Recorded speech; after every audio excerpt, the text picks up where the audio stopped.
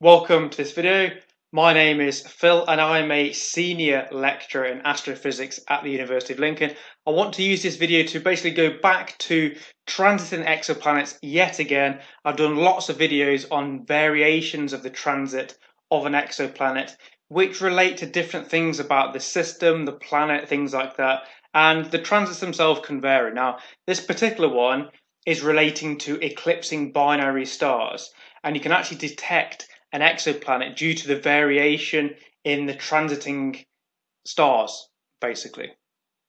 Okay, so what I've actually got here is the transits to the upper left there of the planet. Now, this doesn't necessarily relate to the transit of the planet itself. The planet might not transit, it might do, but what we're interested in here is the actual eclipsing binary stars themselves, so when they eclipse each other. So what I'm going to do is just quickly introduce transiting exoplanets again, just in case you haven't seen any of the other videos or you're not familiar. But if you found your way to this video, then you're probably familiar with it anyway, so skip along to the eclipsing binary part, I suppose.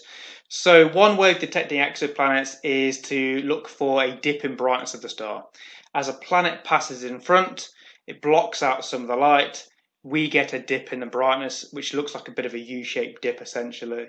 It looks like this. It's quite straightforward. The bigger the planet, the bigger the dip, so we can then detect planets due to that method. Now, normally, if it's a single star, single planet, and there's nothing exciting happening there, then each of your transits are going to look the same, and the time between is going to be the orbital period, and that isn't going to significantly change. So we basically end up with symmetric transits with an equal amount of time in between, which relates to how long it takes to go around the actual star. Now, what we want to do is go back to the eclipsing binary light curve. So again, I did a whole video on this, but I'm going to recap it anyway in case you haven't seen that.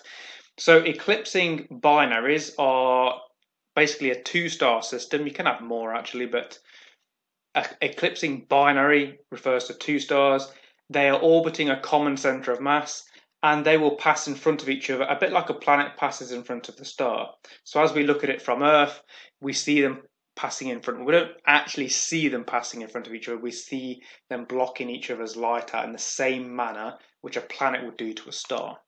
So the orientation of this system has to be kind of edge on.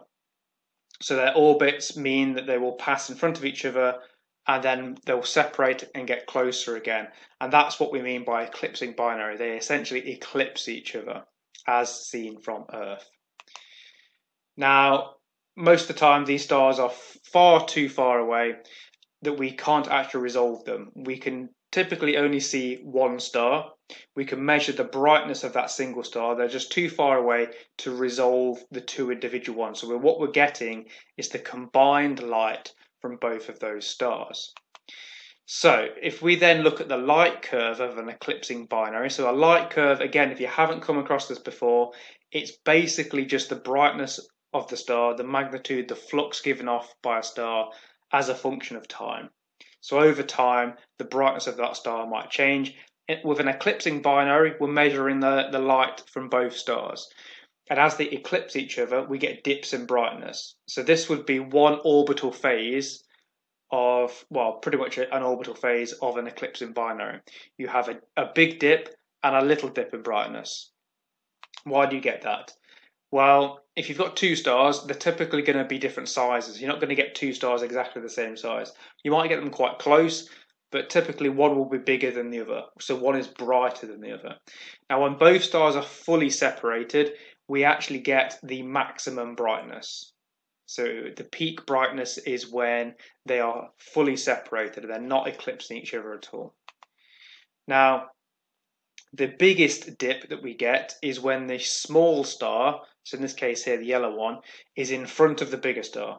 So that basically means it's blocking out the most light. The bigger star is going to be brighter, so it blocks out more light in that configuration there.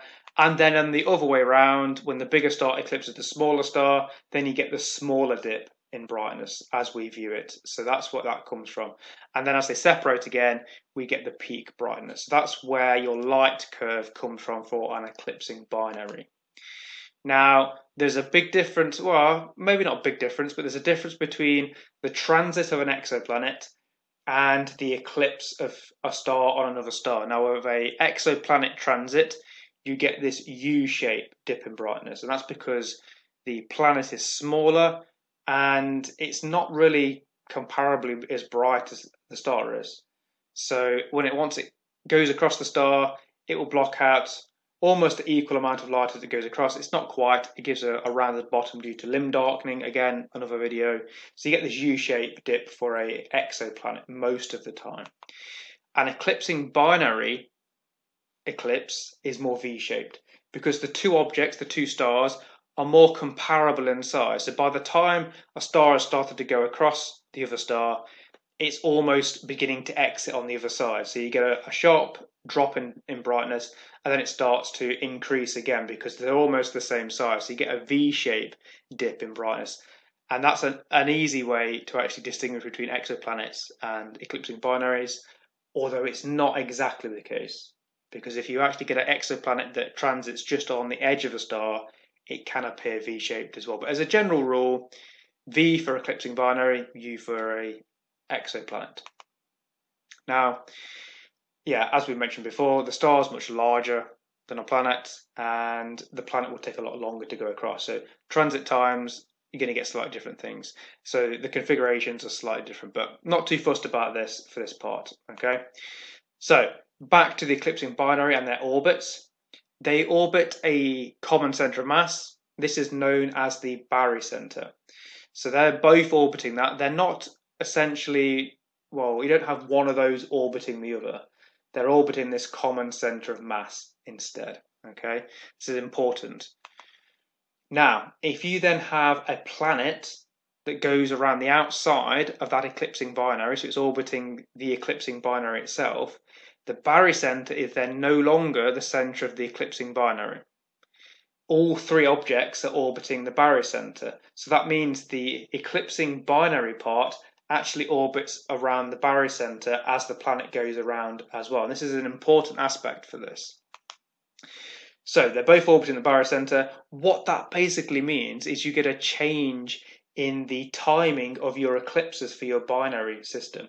So we don't necessarily have to get the transit of an exoplanet to detect it. We can just look for variations in the eclipse times of the eclipsing binary, because it can occur early, it can occur late, because it's orbiting this barycenter. So from our point of view, sometimes it appears to occur early, sometimes it's later than it should be. So this might explain it a little bit better, actually. Maybe a nice picture explains it. So here, as they're eclipsing each other, depending on where they are and the planet, now I've kind of depicted this kind of wrong, because the barycenter planet and the eclipsing binary system should be kind of through a line, really, but it doesn't matter, just for this visualization. So on one of those, your eclipse of the binary will occur earlier than the other one, because it's further around on its orbit. It's gone a little bit further around, so it appears slightly later or slightly earlier. And it's because this eclipsing binary is then orbiting this common center of mass once you've got that extra planet there. Now, what you can then do is, if you measure the timing effect, so if it's early or late, and you measure that over time, you'll get this sort of almost sine wave, this variation.